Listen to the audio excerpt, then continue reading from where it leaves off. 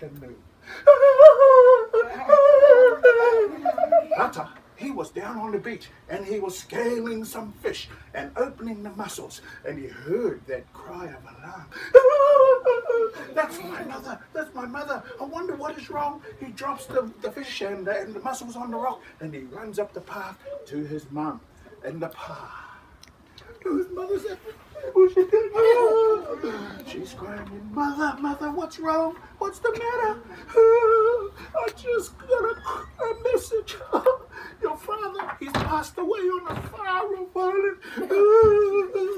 What shall I do, Mother? What shall I do? You must go into the forest and you must look for the tallest of the trees, and you must cut that tree down, and you must fashion a beautiful waka so that you can go and get our father from that far-off island. I shall do that right now, Mother.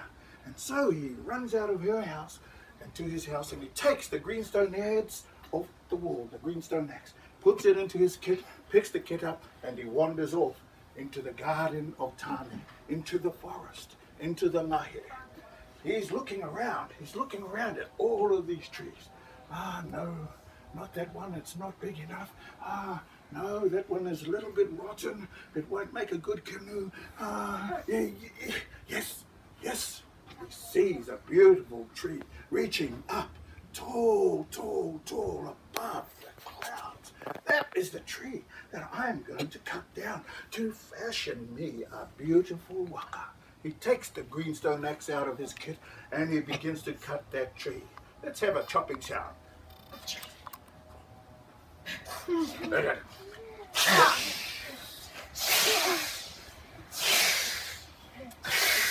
And he's there all day and he's cutting at this tree. He's cutting at it, he's sweating.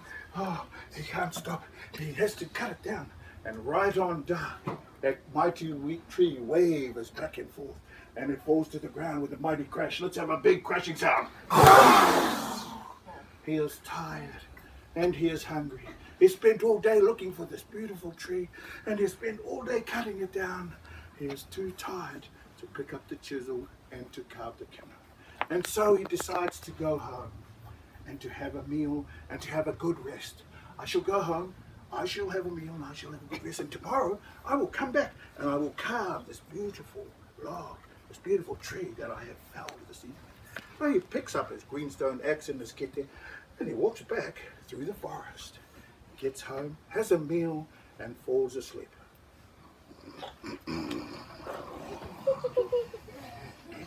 Any of you heard your father snoring like that?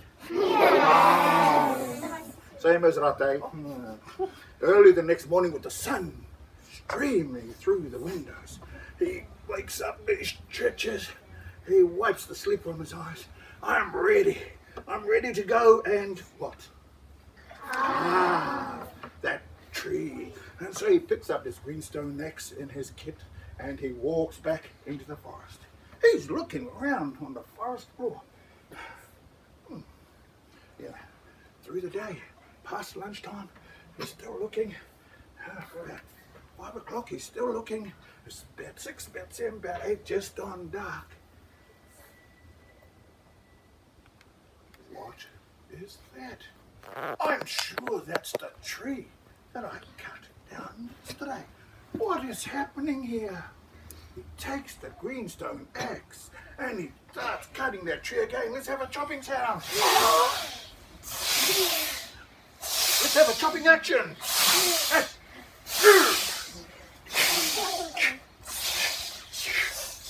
And right on down, the tree waves back and forth and falls to the ground with a mighty.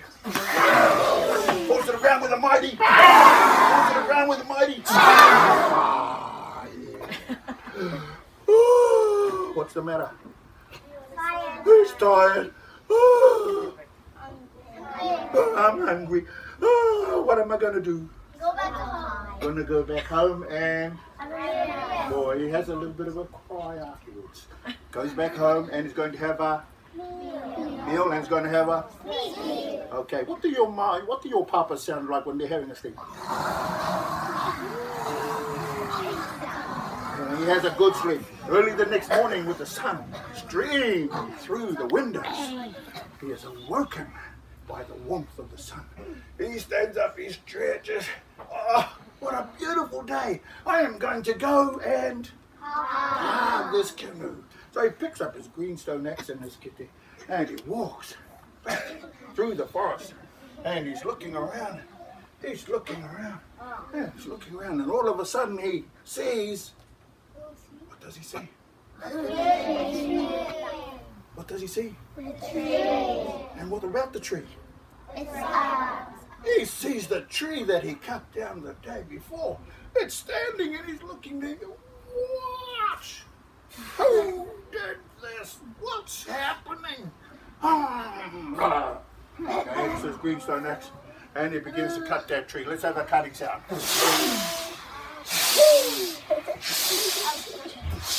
And right on dark, that mighty tree wavers back and forth. And falls to the ground with a mighty.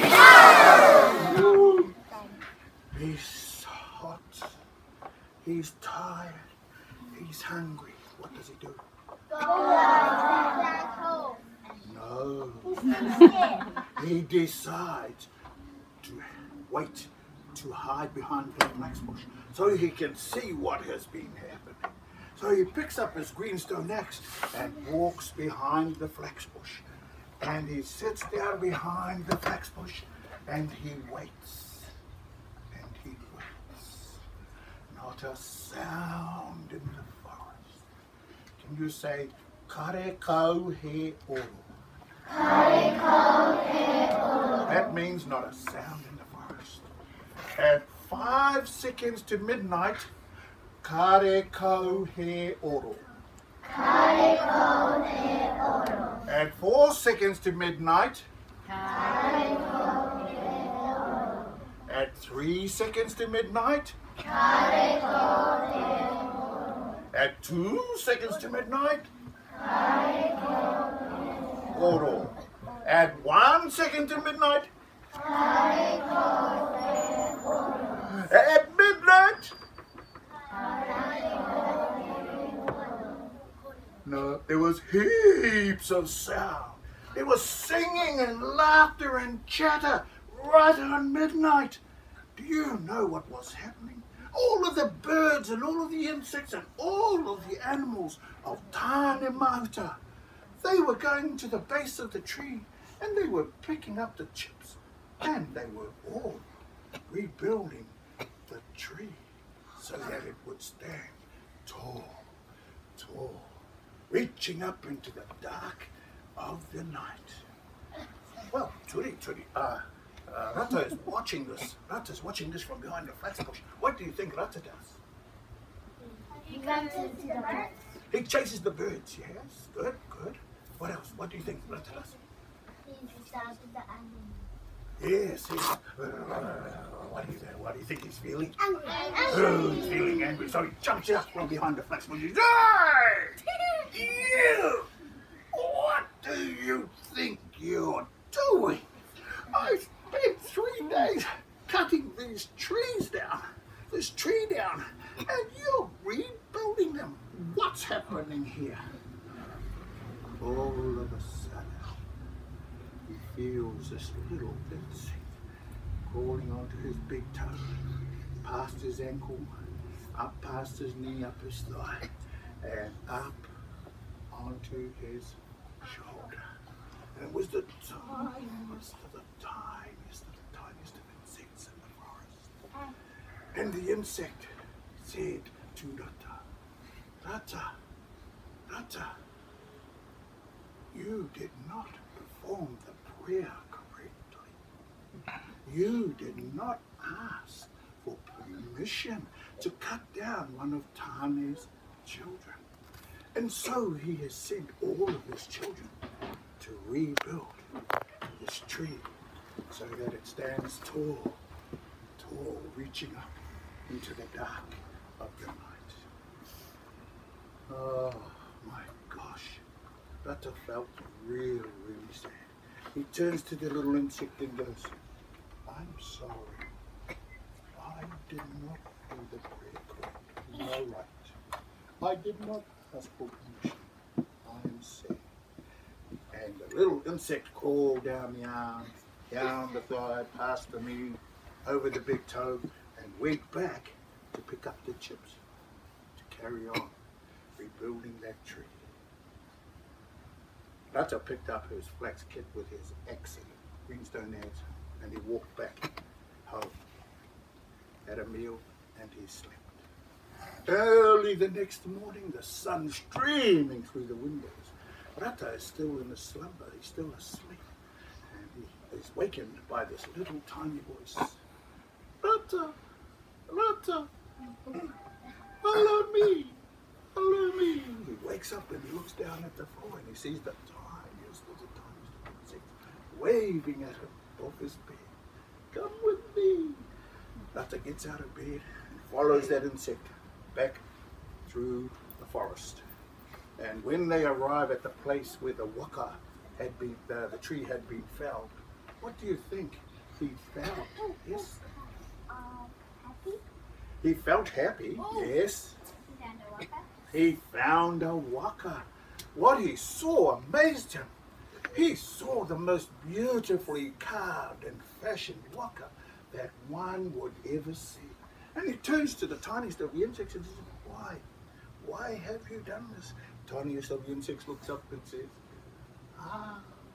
Tanamata saw that you knew you had done wrong and you apologized. And so he has asked all of his children to come and fashion you a waka so that you can...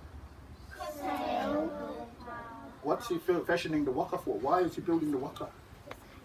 To go and get his papa from a far-off island. And so the tiniest of the insects and the loudest of the voices goes, "Oh, Kiamo!" And all of the birds and insects and animals go, "Hey!" Can you go he for me? Hey. I'm gonna go Kiamo and you're gonna go hey. Ready? "Oh, Kiamo!" Hey. And I want you to say Te waka. I'm going to go Toyama and you're going to go Te waka. Ready? Toyama. Kite urunga. Kite moe. Wow, you know what? The tiniest of the insects goes Kiamo. He. Toyama. Te waka. Kite urunga. Okay, that is a pulling chant, all right?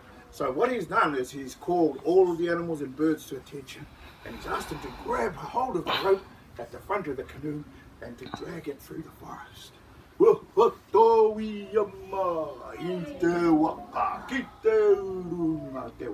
And they drag that canoe through the forest and down to the beach. And the tiniest of the insects is, Rata, here you are. There's your waka. You may go and fetch your father from a far-off island. And that's the story of Rata and the canoe.